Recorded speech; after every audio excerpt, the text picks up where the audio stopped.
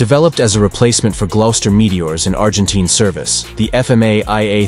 Pulqui II was designed by the legendary German designer Kurt Tank and was built using experience gained during development of Argentina's first jet prototype, the Pulqui I, and an unbuilt German prototype, the TA-183. Powered by a single Rolls-Royce Nene II turbojet engine, the aircraft was expected to reach a top speed of 1,000 kph and have a service range of 3,000 kilometers. The aircraft also featured a pressurized cockpit derived from the TA-183 design and featured 4 Hispano 20mm auto cannons, as well as night fighting capabilities with built-in radar, which would have made it an ideal point defense fighter. Although touted as being one of the most advanced jet fighter designs of the early 1950s, internal politics and Argentina's economic crisis in 1953 eventually forced Argentina to cancel all 100 orders placed for the aircraft, and Argentina purchased F-86 Sabres on a discount from the United States. Although cancelled, 4 remaining prototypes of the Pulqui II were kept for flight testing and evaluation until 1960.